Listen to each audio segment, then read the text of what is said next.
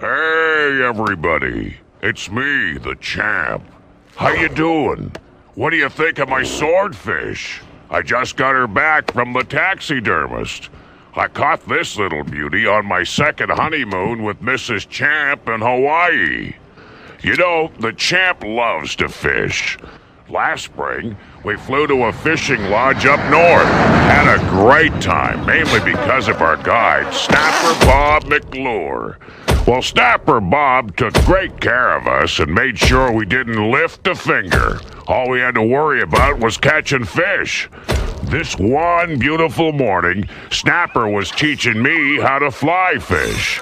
Even the champ needs to learn a couple of things, so kids, stay in school. Snapper was an excellent teacher, and I learned all about the various subtleties of this delicate art.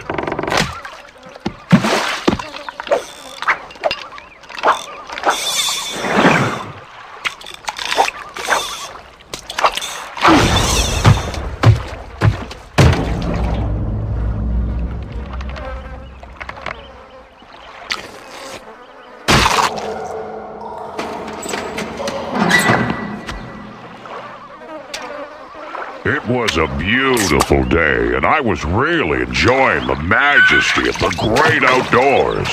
Snapper Bob was too. I started casting about in deeper water, and it was at that moment the cold springtime lake water made me feel the call of nature. So I said, "Excuse me, Snapper, but I gotta take a leak in the woods." And he said, "Okay, champ. Do you want me to hold your rod for you while you go?" I said, "Pardon?"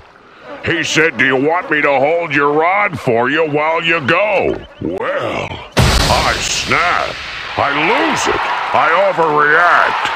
I head fake him with a 20-pound Chinook.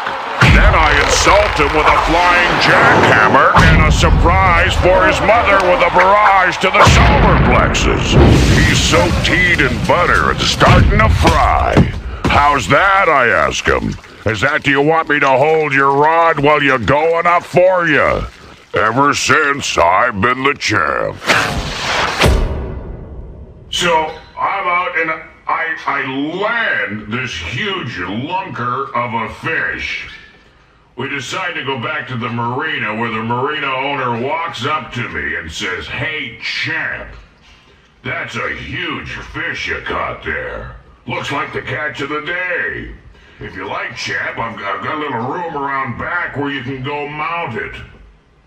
I said, "Pardon?"